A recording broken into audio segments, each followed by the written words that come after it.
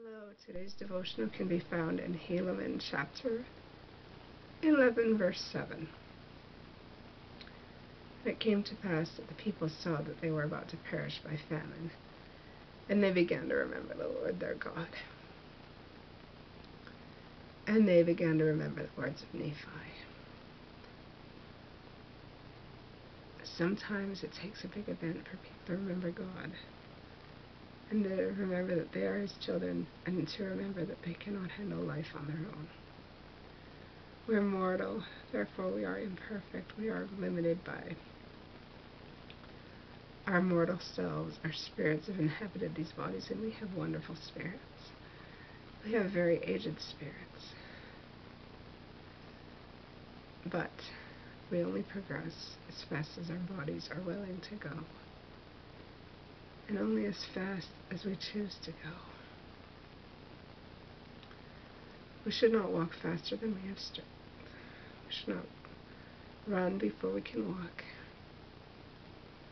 We should not think that life is a big party and there's no consequences to our actions, so we can just do whatever we want in making the most of our lives. We should realize that as immortals we are very fragile and very frail, and our choices do have consequences, and that all will experience either trials of faith or trials created by one's choices. And God brings forth trials to test our faith, or through our bad behavior He brings forth trials to teach us lessons. And we can get out of the trials if we see we cannot fare without the Lord our God. And we don't have to fare without the Lord our God.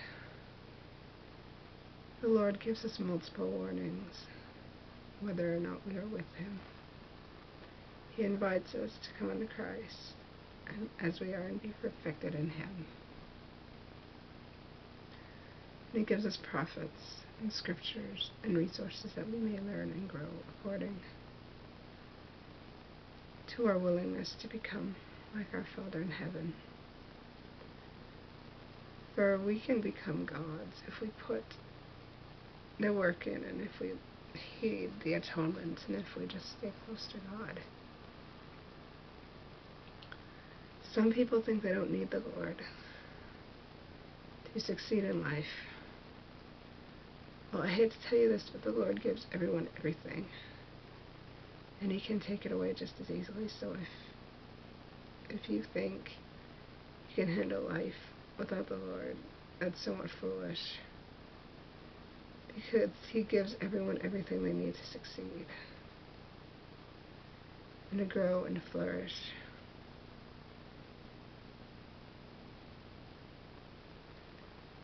And we should not be afraid to turn to the Lord, because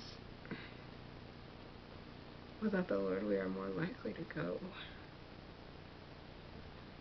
a different path than what He intended for us, and we are more vulnerable to Satan. And if we allow Satan to influence, we become trapped in a lifestyle, and our agency is no longer free,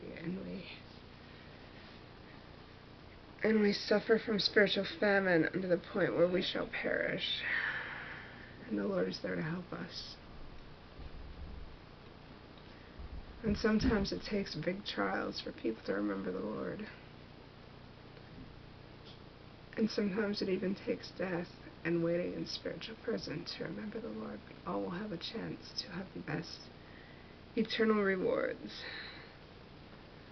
that one can have, thanks to the atonement and thanks to the love of God.